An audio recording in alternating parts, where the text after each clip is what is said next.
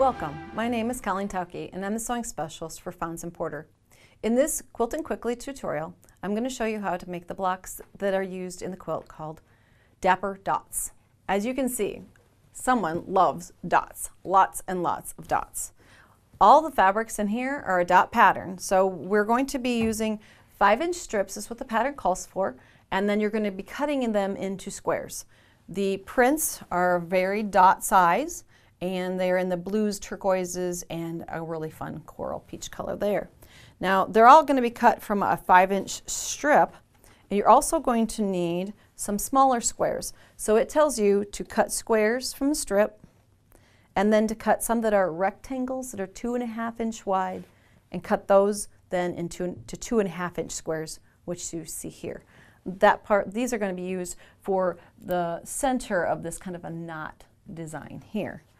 So once we get all of our squares and the prints cut in the large squares and the small ones, then you also need a consistent, and this one is a light gray and white dot.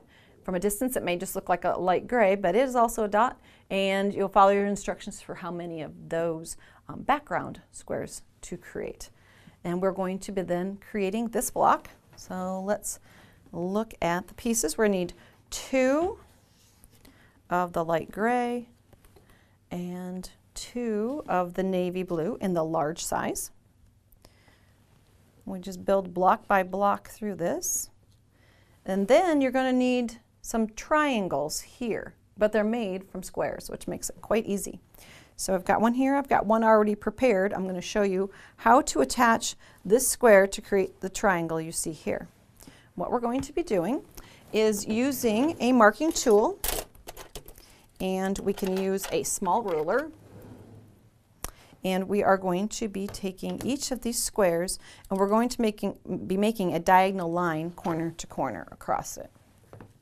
So quickly marking them really easily, just diagonal line corner to corner. Don't need to worry about seam allowances or anything, just creating a stitching line so that we can then lay this small square into a corner of the block, and we're going to stitch on that line, and just to make sure you have it oriented right when you open it, you'll see then that creates that center knot.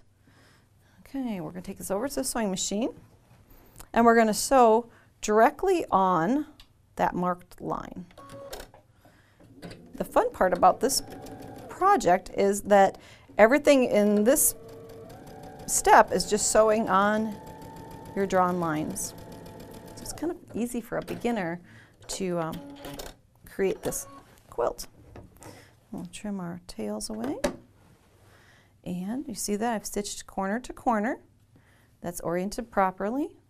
We're going to take that to the ironing surface. You should always take the time to press as you go.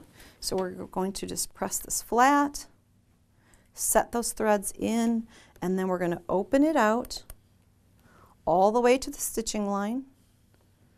It's kind of critical. You want this piece you open up to cover the piece underneath, so you know you've pressed it right in half. And then, because we don't need all of those layers in our quilt, we can come back in here, use a scissors. You can use a rotary cutter also, but scissors works fine, and just trim away the extra triangle, and throw that scrap, and you place it there. Now the other one I've already stitched, so I can lay that one in, oriented properly. Again, I can trim away those underneath layers. The seam has already been cut or stitched, so the accuracy of the 1/4-inch seam is not a concern at this point. Just as long as you take away, leave approximately a 1/4-inch seam allowance there so the seam doesn't pull out. Now you've created basically a 4-patch.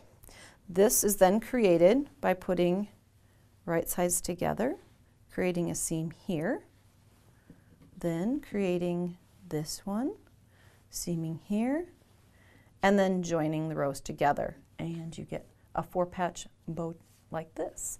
And in the back, you'll want to make sure you press all your seam allowances nice and neat. Your quilter, or if you're quilting it yourself, will be happy if you've done that step. Now, the orientation of the blocks. As you see, the bow ties kind of flip back and forth through Dapper dots. So you have to think about that they go in different angles back and forth. And you would join the top row, then the next, and then join the rows together. And sprinkle that orange delightfully throughout Dapper dots. Thanks for joining me. For more of our video tutorials, visit our website.